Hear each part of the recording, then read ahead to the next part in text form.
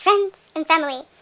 Today we are going to talk about the perfume exchange and a few purchases recently that I've done with my YouTube friends. So I only read about it in blogs. I never even had the exposure to it. Where's the logic in that? I'm sure it's there somewhere.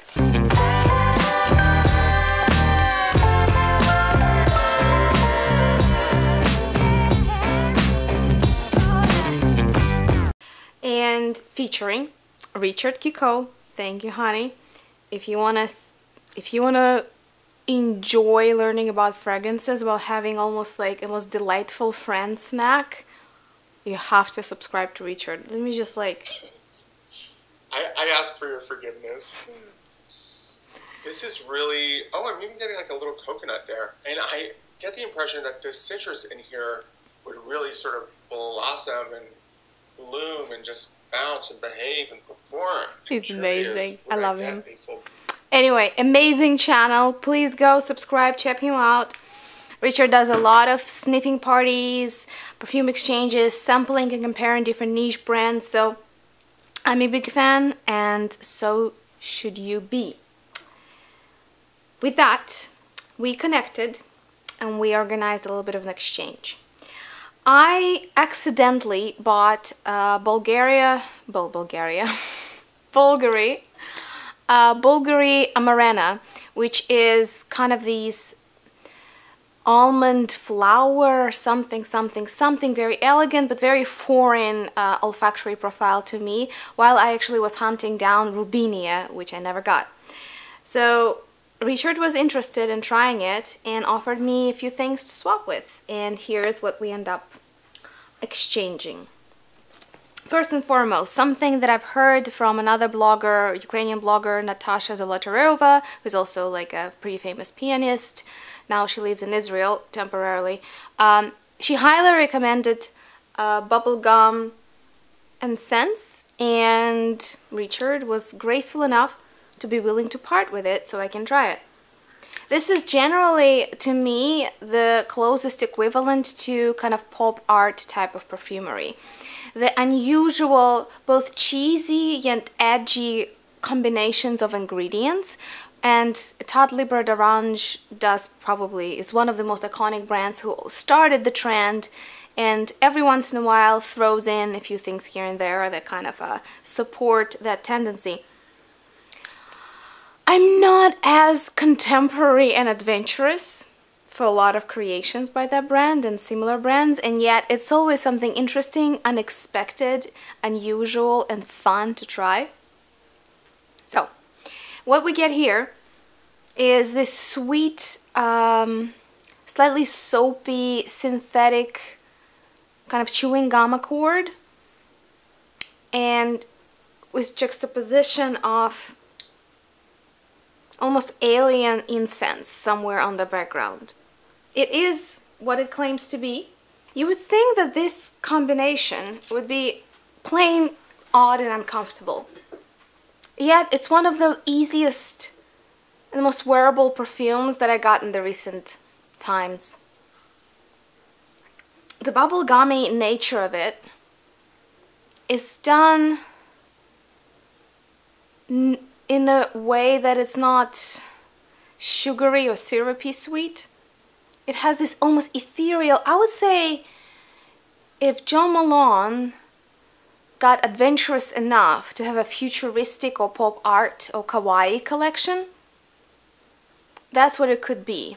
And yet it's even better. It has this like John Malone quality, the airness, the kind of the beams of light in it, and yet that kind of slightly almost like bittery alien incense somewhere lurking on the background. It just gives this a little bit of a bite, a little bit of an edge. I find that it doesn't really have much of a projection, it doesn't really have much of a trail. It's just a comfort zone. It's like your favorite kind of hoodie type of fragrance. I am going to wear it as my nude fragrance. I'm gonna give it a go, and while being kind of silly, youthful, charming, it still has enough of an edge that it intrigues my nose every once in a while when I get a whiff. So I'm actually happy with this exchange. I wasn't sure if it was for me, but that's a really lucky exchange that we we did. That's not even it. Apparently, Richard decided to just load me with amazing and rare perfumes. He has 2 vintages that he decided to share with me, which are now people are hunting down. Both are travel sizes of, I would say, late, 80s, 90s classics. First is Poison by Christian Dior, and the poison here is Spirit de Perfume. I don't think they have ever issued such formulation since. So they would look like this. They also came with their own little booklet, which I already lost, as I usually do. And as soon as I sprayed it, I realized that it almost immediately took me to my childhood. I swear to God, my mom, I'm not sure if she had poison, but she had something that smelled like it. And this deep, dark, nuanced tuberose that is just extraordinarily sexually charged. It's something that I haven't experienced in designer perfumes in a while. The closest comparison that comes to mind is classic pink bottle of Narciso Rodriguez for her. I even have a feeling that the modern formulation of Poison is not the same. This just has such a unique depth of experience that it offers. And surprise, surprise, I am used to be hypersensitive to tuberose. I don't know if it's COVID, I don't know what else could it be, but I feel that in small doses I actually can wear it and really enjoy the profile a lot. The second one is C'est la Vie by Christian Lacroix, the last haute couture house. And this fragrance he also shared in the travel size. This is the one that's now discontinued, very hard to find, and a lot of collectors kind of try to hunt it down. So I only read about it in blogs. I never even had the exposure to it. So when we take a closer look, we get this very classic, oily, aldehydic. I have a few comparisons here for you, and it's kind of like just to evaluate, like a hot take on whether it's worth hunting down or not, because this is, everything's falling. This is truly a rare find. So when we're talking about these rich, oily, benzoin plus resins plus carnation plus aldehydes type of perfumes, the 2 that I immediately went to are Carnubia by Penhaligon's. And in comparison, it's almost softer, more flirty, more floral. It doesn't have such a big, deep, slightly oily, animalic core. But they are definitely relatives. So this is kind of like where it sends you, the C'est la Vie. And the second one, I'm going to refresh it a little bit, Chanel Coco. That's something you can just go to almost any store and try, and just to get a gauge what family of fragrances we're talking about here. Chanel Coco, still not as animalic, a little bit stricter, but with the same heart of a lot of carnation, and it's almost a little bit more bitter, but it's way more streamlined and almost austere. C'est la Vie has this teethy, animalic, grabbing nature, similar to Poison, just Poison.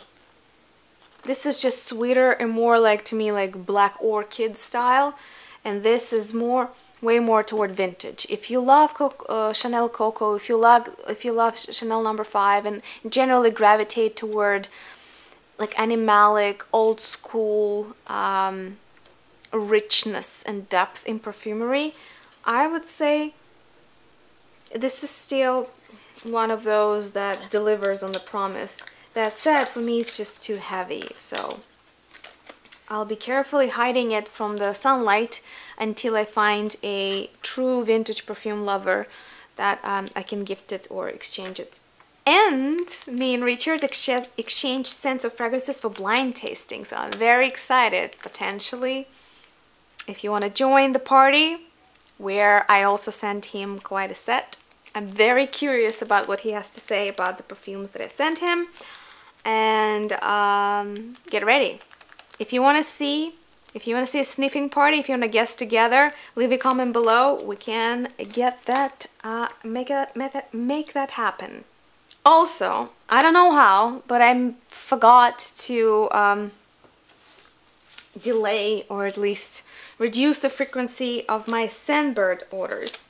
So I've been getting a lot of decants, even though for the last 3 years I've declared a war on my decants and samples, because I have way over like 500, and a lot of them are truly precious and are just evaporating without getting any use, and yet I keep getting new ones. Where's the logic in that? I'm sure it's there somewhere. Anyway, a few things that I've been trying to understand is this whole trend of what I call Instagram niche. It's like IKEA of perfumery. All these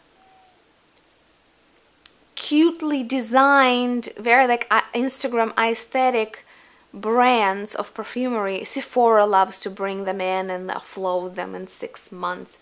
Skylar, Hedonist, or Heretic, this, that.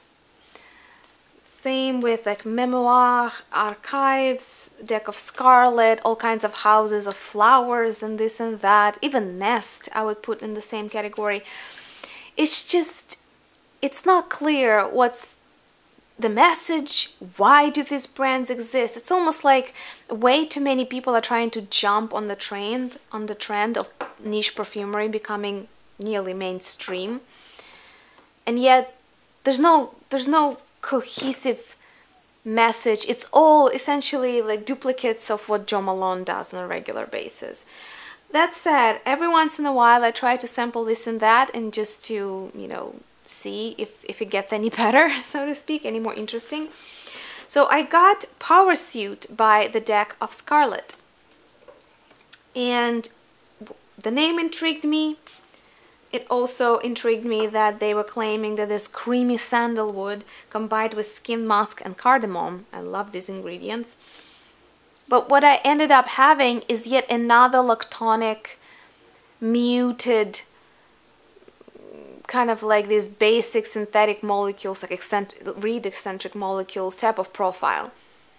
It's indistinguishable from Dirty Vanilla or Dirty Coconut by Heretic and like thousands of other. I mean, same with Commodity Milk. It's just, sure. It's like, sure, but there's not much to talk about here. Like some creamy santal with very least like new minimalism to it. It's okay. It's something I can just throw into my purse or in my car, and if all of a sudden I feel like I just want to smell something, there's nothing you can, spray. It's like, okay, it smells nice. It's nice. That's it.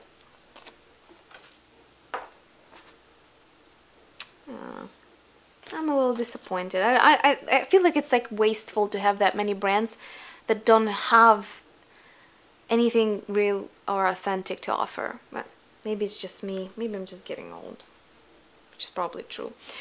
And the one that I decided to try from Memoir Archives is called By the Sea. That kind of coincided with me trying to find the most beautiful, the most unique, contemporary aquatic, like mineral accord type of perfume. And by the way, I found quite a few that are extraordinary. Beach Hut by Amouage being one of the like iconoclasts there. And they made it before it became trendy. But when it comes to this is just yet another white musk, rose, petalia, peony, magnolia / lychee type of fragrance. I think the Harmonist has a fragrance called Metal Flower. It's nearly identical, at least in the general impression that it gives. I would call this like a gym fragrance, like if you're going to yoga or like just to have a stretch or fairly light session at the gym. You're not gonna like sweat profusely. It's something you can just throw in and you smell nice, refreshing. It's even somewhat to the same story as Lancome Miracle, even though Lancome Miracle actually has a more distinct profile. But, you know, kind of there, Davidoff Cool Water and whatnot. It's like there's... My Name is the Legion. It's too many of them. It's fine. It's fine. It's fine. It's more likely than not I'll just regift them. Talking of truly amazing lactonic fragrances plus contemporary and very trendy mineral accords, I found something on Mercari. This one is so hard to find, the brand. It's called Arquiste. I don't even know, is it American or is it European? French? Maybe, probably French. No. Yes, no. Here we go. It's actually an American brand. Why do you give it a French name then? Gosh, loud and proud. I thought that was the American way. Arquiste. Anyway, the bottle. It's so beautiful. Oh my god. It's blue glass. I'm a sucker for colored glass, not gonna lie. It's very well made. It's beautiful. And I bought two decants of Sydney Rockpool by Arquiste from Scentbird. And so far, this is the most favorite contemporary coconut fragrance that I own. Just like hands down. If you want to hear about what is it about, it's about the golden hour in Sydney. You ready? You ready? Okay, we have another story here. And again about the ocean. Let's see which marketing intern did a better job talking about the oceanic accord. Okay, here we go. Arquiste, Sydney Rockpool. The surf crashes against the sandstone rocks. Your warm skin glows underneath a blazing Australian sky. As you get out of the water, a gentle breeze blows through the nearby jasmine and frangipani trees, mixing with the subtle scent of the sea, salt and rock. Take the moment to soak it all up and dive down under this evocative fragrance. Gosh, it's hard to choose, isn't it? They're very close though. They kind of used a lot of the same imagery. So they don't say that this is actually coconut, but that's how I feel. This is the most beautiful mineral accord. It's salty, but it has this kind of like a reclaimed wood feel to it. It's slightly musky. It's for those of you who are not afraid of white musks and even welcome them. I usually don't like white musks, but I love them here. It's this salty, minerally musky woodiness and creamy. To me, it's creamy coconut. They claim it's frangipani. Fine. Just the tropical fruitiness. 2 decants. I haven't finished them yet, but I'm like well on the way. And it's so hard to find Arquiste on sale or like secondhand that I kind of grabbed it as soon as I saw it. Those of you who are now experiencing summer in Australia, kind of sort of like made for you. Again, I think I promised to create the best of the best of mineral accord in niche and designer perfumery, and I haven't made that video. If it's still needed, if you still want to know, let me know in the comments below and I'll make it happen. Another one that was an exchange with the subscriber was kind of like just a gift, essentially.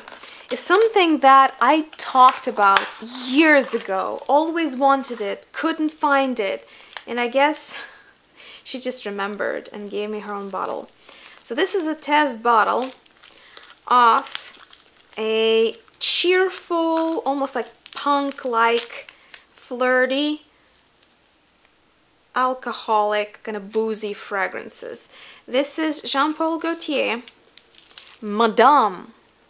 But, mind you, Madame Eau de Parfum differs a lot in the way that it portrays itself than the Madame Eau de Toilette.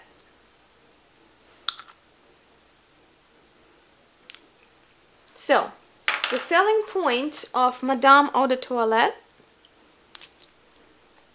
is kind of this flirty, very synthetic, I would say fruity rose accord, but with a slightly bittery punch of grenadine. It's both sweet and just ever so slightly bitter. It's fun and it's unapologetic, juvenile laughter. It reminds me bubblegum incense by Etat Libre d'Orange. They're not the same, but to me they give kind of the same mood. So thanks, big thanks that I finally got this bottle. I never acquired it through the years, and I essentially forgot that I ever wanted this perfume. I think it's now discontinued, so prices on it may vary, but it's kind of fun. Okay, I have like way more to show you, but we're gonna finish with these two. Again, a brand that I can't believe I'm gonna now declassify from niche to Instagram niche, fell in my ranks, is Commodity. They came back from the dead, they resurrected the brand. Not only that, they are back to Sephora, and they also duplicated their main line twice. So all of their usual fragrances you can find in black, white, and plus. So like, I don't know, extreme or like intense versions, as they call it.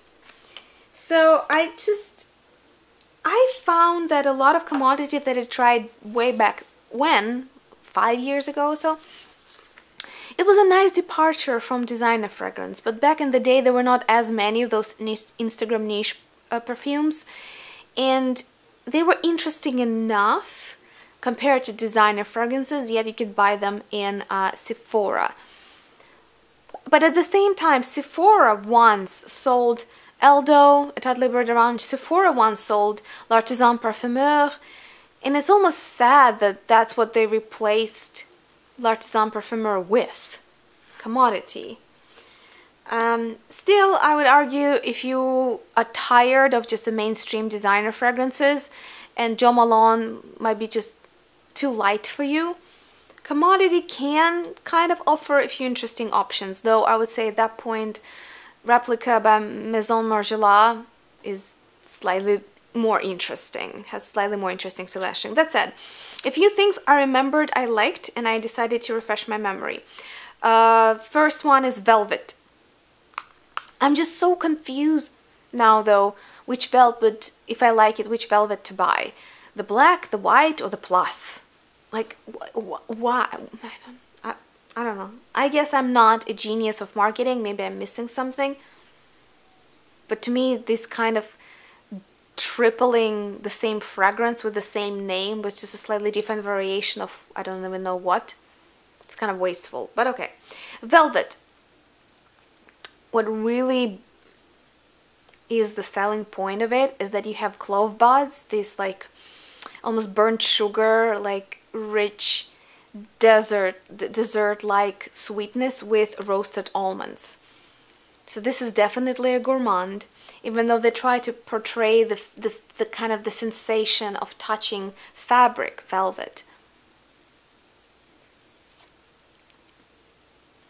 To me, it's way more about red velvet cake. And it's a little smoky. So it has woods, vanilla flower, rose petals, clove buds, and roasted almond.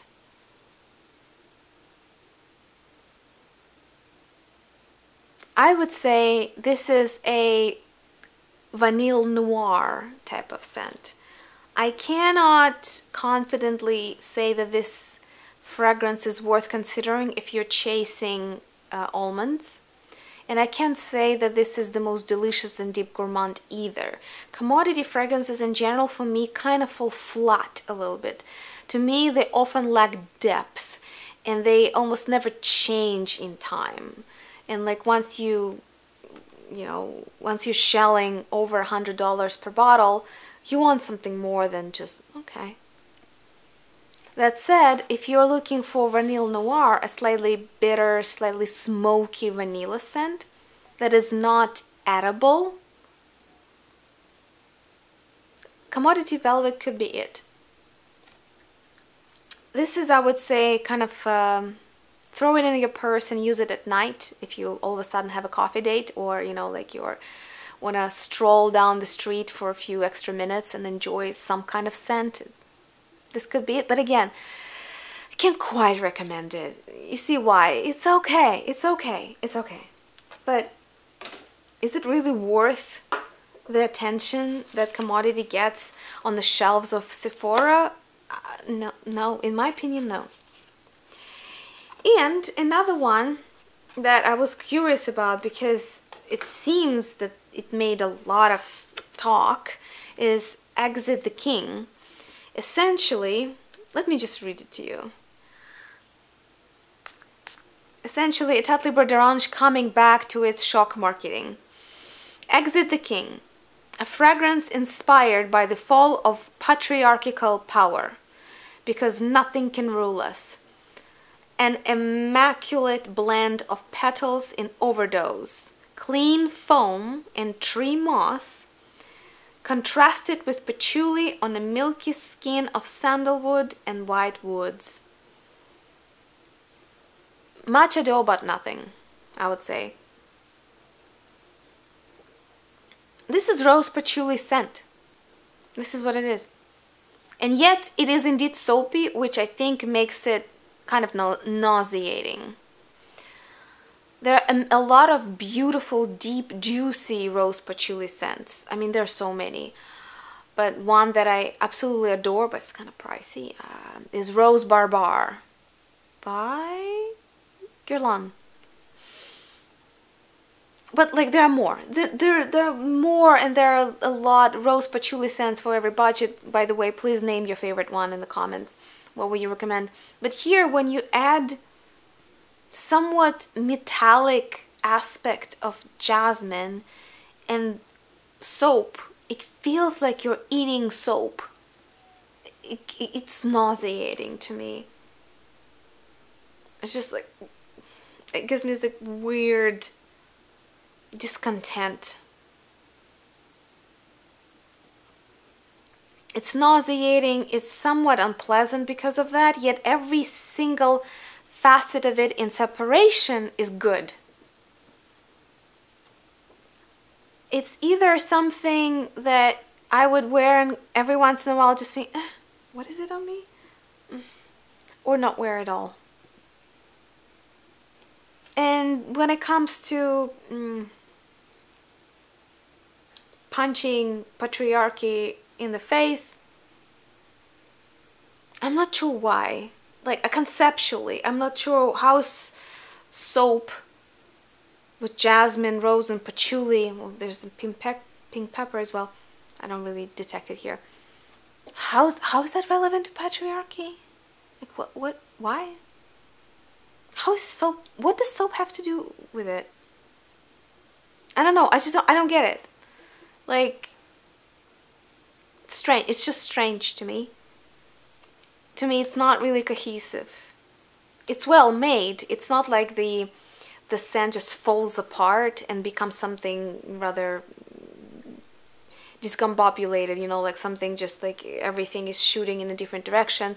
Even though it's blended really well, just together, the impression is nauseating. That's all I can say. All right, that's that.